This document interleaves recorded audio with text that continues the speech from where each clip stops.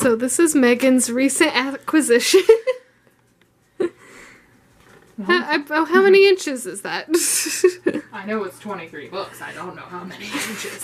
And it only cost 50 cents because I only had to buy that book. And then these are the ones you read recently, which is a pretty impressive pile, if I say so. April through now.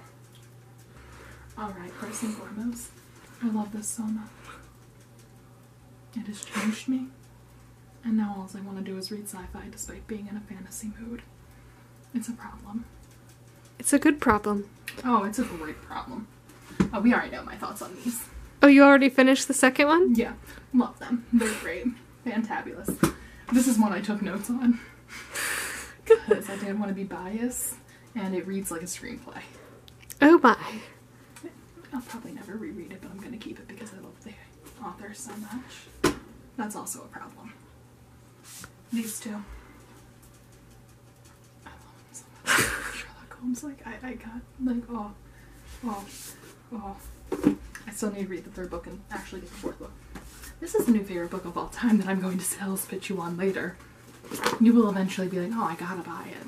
This is the, like, current long fantasy series I'm reading that's, like, kind of, like, it's not trying to win any literary award. And it's super problematic at times, but boy, is it enjoyable. If you ignore the useless, like, love triangle. That doesn't even matter. Slight spoiler, because someone else comes along, and that's, like, the end game and all. I've already been spoiled for it, so just, like, useless. So this was just my review of the series, because it is a book series, but she randomly is like, hey, there's gonna be a fourth book after years. So I gotta catch up, and I need answers. That's it. I need them. She only needs the answers. I will die without them. Did you hear that, authors? First book in that trilogy I'm currently reading. Also, in a wider universe of books. There's so many. This is just becoming a precarious pile. Megan's amazing, okay? Look at this. She tabbed. I need to know what the colors mean. Light purple is like character introductions or like important information about said character. Such as like character development, because we love that. Mm-hmm. If your character doesn't develop, did it even happen? Dark purple is like, this is a major plot point that just happened. Like a character death or, you know, anything else big in the plot. Blue is world building because it's high fantasy. That's very important. Do it right, please. Green is foreshadowing, or I think it's going to be important later, so possible foreshadowing, I guess, then. Or just like a fact. Or like something that's like, kind of seems glanced over now, but like may come into play later. That's a lot of guesswork. Yellow is just like, man, that was beautifully written. Or wow, impactful. Or gee, I love that quote. And then pink is like heartwarming moments, like between characters, or like if a relationship, platonic or otherwise, is building, or like something that like is gonna break that relationship. And then orange is just funny.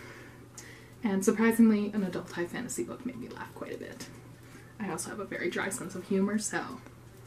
And also it's just like the weirdest things will make me laugh. Like on TV shows, if like people zoom in really quickly, it gets me every time, even if it's like on a dead body, which is just sad, but I'll be cackling. Wait, gotta see the book.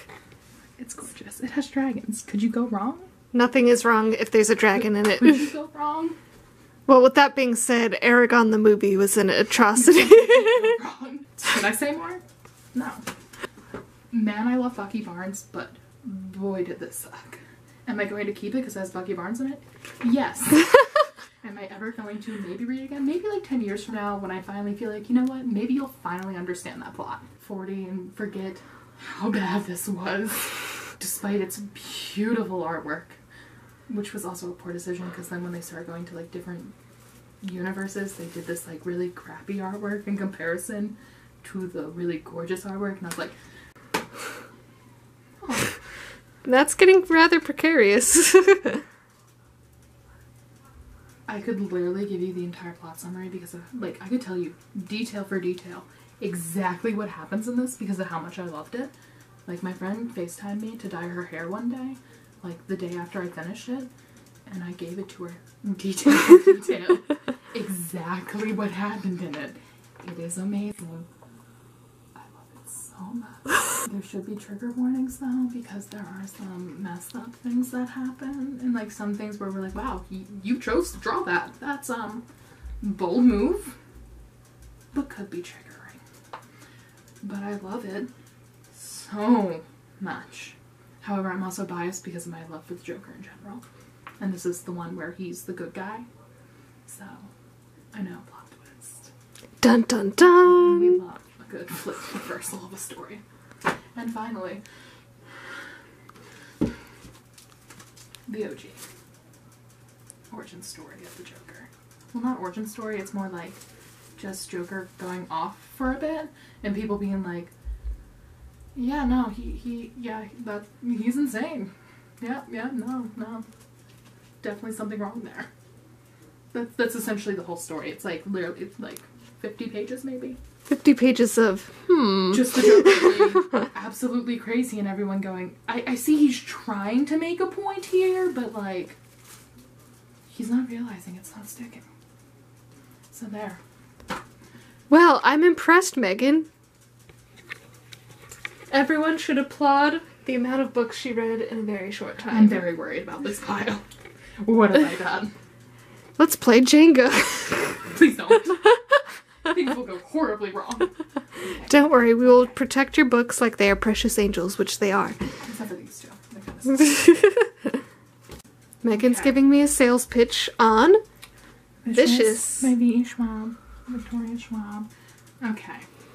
So, essentially, I've given you, like, this before, but I'm really trying to drill it into you, because, like, I need anyone to read this and love it the way I do.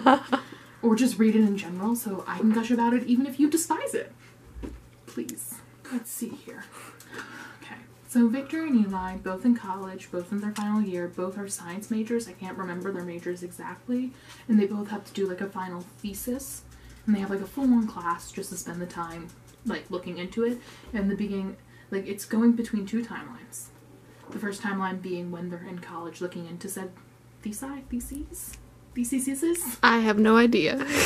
Their individual thesis. And a second timeline where Victor is just getting out of prison. Like, just escaped prison and is like, I want revenge on Eli. So you're like, why? What went wrong? You're such good acquaintances who live together in this book. And so, essentially, the thesis that Eli chooses to look into is, do EOs, extraordinaries, people with powers, exist? And he learns that, in fact, they do, but the caveat is they need to have a very near-death experience. Like, they need to be declared dead, want to fight to come back and be brought back in order to have said powers. And through the book, it changes from the thesis being like, oh, they exist, to, oh, here's how you can, like, cross-reference data from, like, websites and, like, records to pinpoint who is a possible extraordinary, into here's how you can hunt them down. And also, here's how you can become one. Like, they act like it's, oh, please read it. Please. It technically has a sequel, but it was written, like, originally as a standalone, and was a standalone for a few years, and I believe it ends perfectly. Despite me also wanting to buy the sequel and read it. Because I love them so much. Someone buy Megan the second. She's gonna die. So much. He's a horrible human being at times, but man do I love the guy. It's a problem. If you could rate this book, would it be 10 out of 10? 12 out of 10. 12 out of 10. Yeah. Easily. I can't find one thing wrong with it. Definitely. Please read it. Please. I have a problem parting with my books. It's nothing against you. It's my own. I think she approves. Luna approves.